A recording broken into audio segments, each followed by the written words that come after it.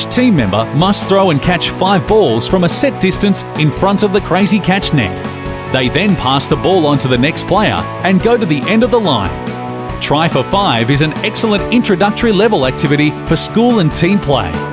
There is a sense of urgency with participation and an equal opportunity for all to join in. This is a great school or junior club activity.